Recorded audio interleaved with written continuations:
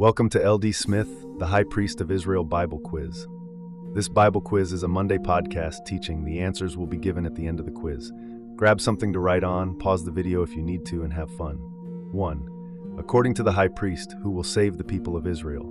A. Jesus, B. Moses, C. the high priest, D. Yah God. 2. In the lesson, the high priest references Deuteronomy 32:36. What does this verse emphasize? A. The importance of sacrifices. B. God's promise to repent and save his people without needing Jesus. C. The power of prayer. D. The coming of a new prophet. 3. What criticism does the high priest make about Christian practices? A. They are not based on the Old Testament. B. They focus too much on the New Testament. C. They are ineffective in bringing real help and salvation. D. They don't honor Yah correctly. 4. The high priest argues that the only one who can deliver and save people is A. Jesus, B. Elijah, C. Yah God, D. the high priest himself. 5.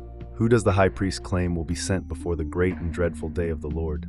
A. Jesus, B. Moses, C. Elijah, D. Abraham. 6. What action does the high priest urge the Hebrew Israelites to take for their salvation? A. Pray to Jesus. B. Seek help from political leaders.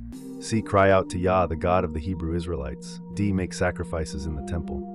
7. How does the high priest describe his own calling to deliver this message? A. As a personal choice. B. As a divine command, similar to a biblical prophet. C. As a response to popular demand. D. As a traditional role passed down from his ancestors. 8. According to the lesson, what must happen for true change to occur for the Hebrew Israelites? A. The election of a new leader. B. A collective cry to Yah. C. The building of a new temple. D. An alliance with other nations. 9. What does the high priest say about other gods or figures, including Jesus and Yeshua? A. They are all part of God's plan. B. They are not real and cannot help. C. They are lesser gods. D. They will eventually come to help. 10. What is the significance of Malachi 4 in the high priest's message? A. It predicts the coming of Jesus. B. It confirms that Elijah, not Jesus, will be sent by God. C. It outlines the steps for salvation. D. It discusses the end of the world.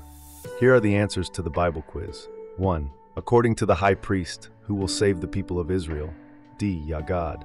2. In the lesson, the high priest references Deuteronomy 32:36. What does this verse emphasize? B. God's promise to repent and save his people without needing Jesus. 3. What criticism does the high priest make about Christian practices? C. They are ineffective in bringing real help and salvation. 4. The high priest argues that the only one who can deliver and save people is C. Yah. 5. Who does the high priest claim will be sent before the great and dreadful day of the Lord? C. Elijah. 6. What action does the high priest urge the Hebrew Israelites to take for their salvation? C. Cry out to Yah, the God of the Hebrew Israelites. 7. How does the high priest describe his own calling to deliver this message?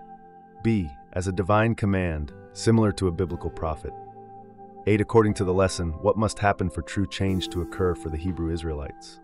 B. A collective cry to Yah. 9. What does the high priest say about other gods or figures, including Jesus and Yeshua?